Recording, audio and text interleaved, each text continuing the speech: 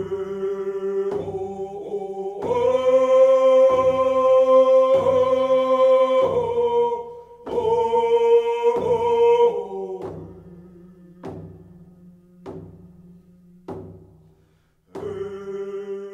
name is Shasta Kano Martin. I'm from the Lummi Nation. My traditional name is the something. My Indian name is Tiamia. I'm come from the Montana. I'm an Assiniboine Sioux. I'm from Okanagan First Nation Sioux. People may be judging it before experiencing it, so there's a lot of misconceptions about what peacemaking circles is, and people might think that it's not a Lummi practice. It's a very, very high wall that we climb when we introduce something that our people look at, even though the basis is on a native format. Part of our teaching is repetition.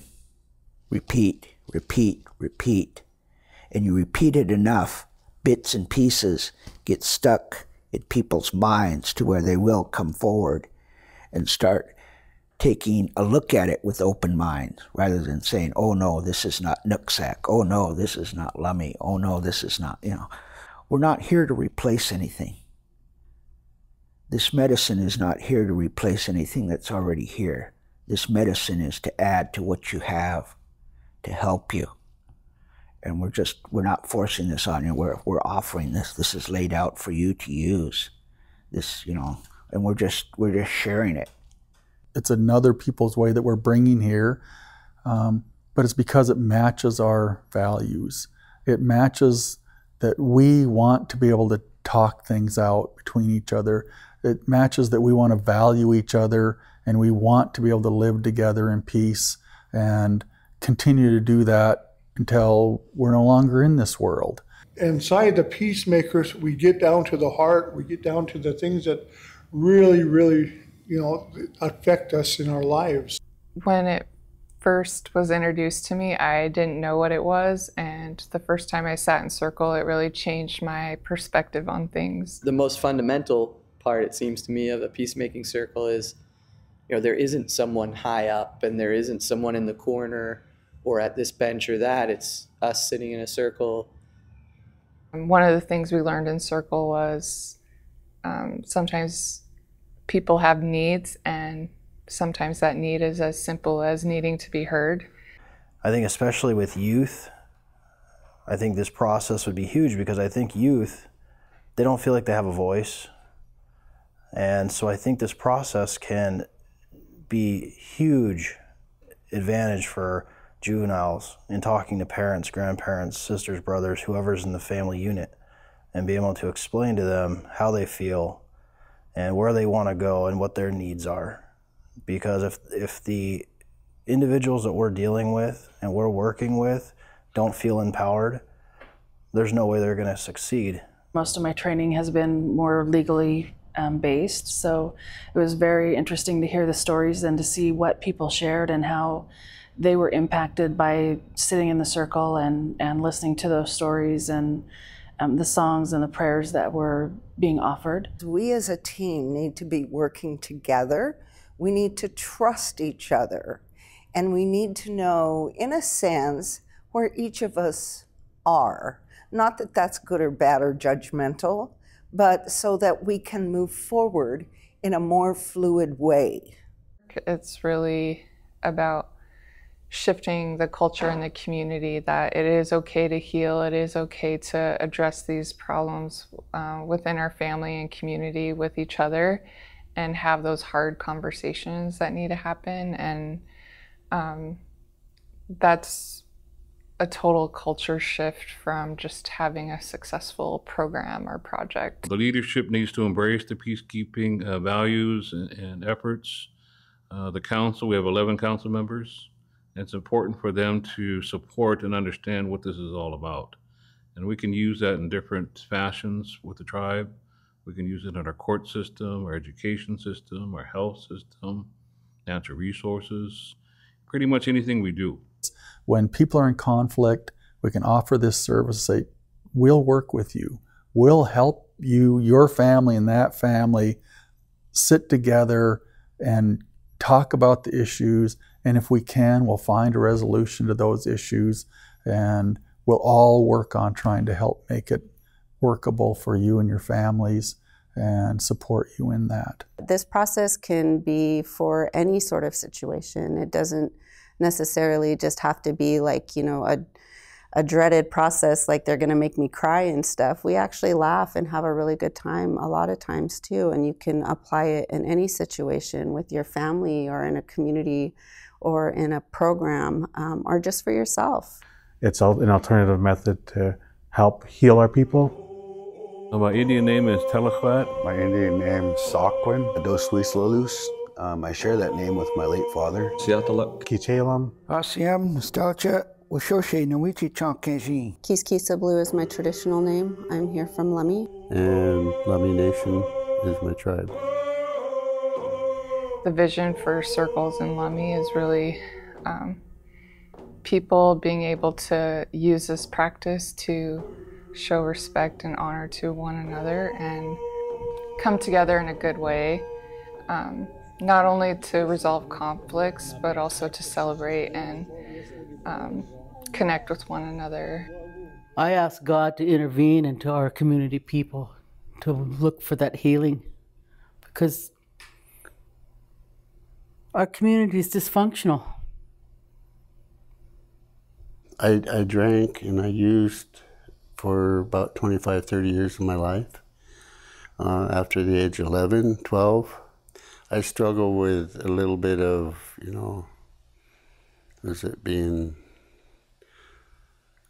a lot of shame and guilt that I carried for a long time, but the peacemaking circles that I've gone to, you know, has helped me deplete most of the shame that I felt because of my history of where I was and the way I carried myself before, you know.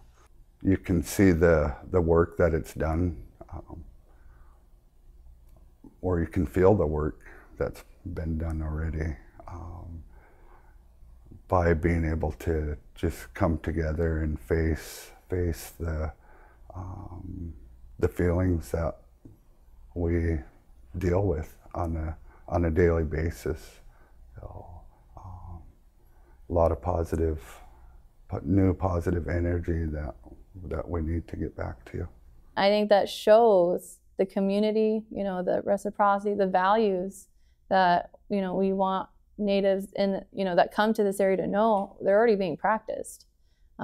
So I think that's quite a gift to have those values already implemented, and now we're just practicing them. I don't think we've ever had, in my experience, anything negative come from this process. I think every time I've been involved with it, it's been positive. I think people have taken a lot away from it. And I think I've been seeing our judicial system use it more frequently in the orders from the court as part of their judgment. It's just another tool that we can utilize and have available for our people, because now we have many methods of helping our community become well. I was apprehensive at first, and then when I sat down with my elders for the first time, I was able to share my personal story, and they were able to pray with me first, teach me about putting our sacred objects in the middle and what they represent, and that we had a talking piece that we went around the circle with to respect and honor each other's stories, and that they would be there for me every step of the way of my personal life and my court-affiliated life as well. So I would share personal moments with them and failures and success, and they would be in court to speak for their witness of what they're doing with me and the transformation. And as a result, I'm overwhelmed with gratitude and to be here. That's all. That's all I pray for, is the healing for our community, to help our younger children. I pray that they will open their hearts and their minds and try and make it to one of the peacemaking circles to see how it is. Because we can't force them to go, but they have to want to go. They have to want to learn. They have to want to understand what it's all about. But they have to make it to that one. They have to make that step. This training, like I said before, has broken a cage that's been around me for a long time. There's a release that's happened that has never happened before. And I cannot begin to say how wonderful that is and to be part of it. The energy that's in that circle right now is just amazing. And I feel like I'm home. When's the next one? I think that once people take part in it, they start to shift their idea about what this could mean for themselves, their family, and their community. You know, we all need somebody. And that's what I've learned from this peacemaking circle, is that I'm not perfect, and neither are you, neither are they. But we're here for each other. And I've learned that through this, that there is someone there, that I do have colleagues in this peacemaking circle. We all need each other, and we're here to help each other. What I learned was that I'm able just to be myself. It really helped me discover that, you know, I am worth something. I come from the Arrow Lakes Nation. From the Stella Nation in Chilliwack, BC. The Eastern Band of Cherokee Indians in Cherokee, North Carolina. I'm a citizen of the Lummi Nation, a descendant of the Duwamish people. I'm from the Lummi Nation. From the Lummi Nation. From the Nooksack Nation. The Nez Perce Tribe of Idaho. So the peacemaking circle that is being considered with the Nez Perce Tribe is related to the juvenile healing to wellness court. So I think that our youth will benefit tremendously from this type of a circle, from having peacemakers who can speak with them and guide them in areas that they need help with. And I think that there's a lot that's missing with our youth that they can get from this peacemaking circle. A lot of cultural and support from the elders and from the peacemakers who may be in the circle. It's a useful process. It's useful teachings. It's never a wasted moment or time or experience. You've always gained something out of it. We facilitate justice circles, healing circles, but with the peacemaking circle, you know, it's not only for our clients, but it's for the community. My supervisor has been through a 3-day training in Cherokee, as is the judge that suggested that I go. And I've already texted them like 3 or 4 times saying, y'all better get ready because I'm coming back and I have a fire because this needs to happen. It's gonna be a struggle, but it's also gonna be a wonderful journey because this is important. The Eastern Band of Cherokees needs that healing. I hope to take this back to the peacemaking circle on our reservation.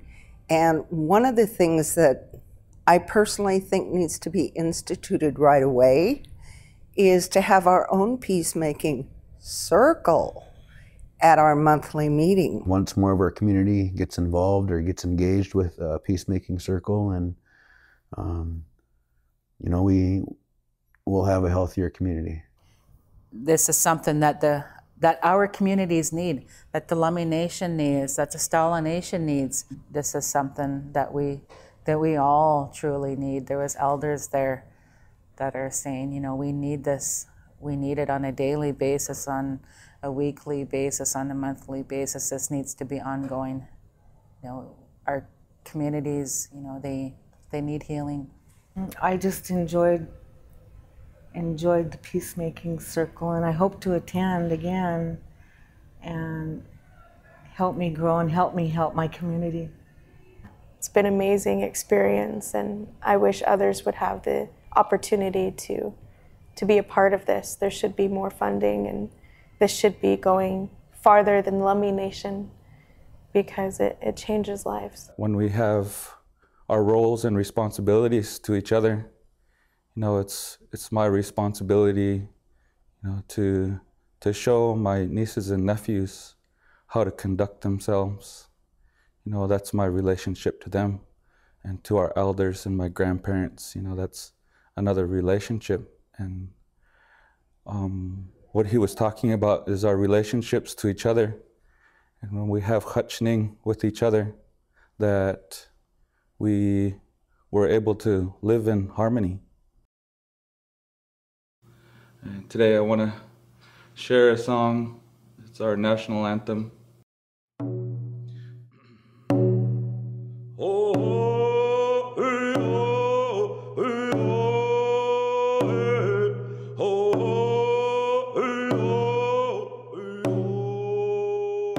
My highly respected people, we come from the survivors of the Great Flood. Come together, my Indian people, and stand strong. I am a survivor of the Great Flood.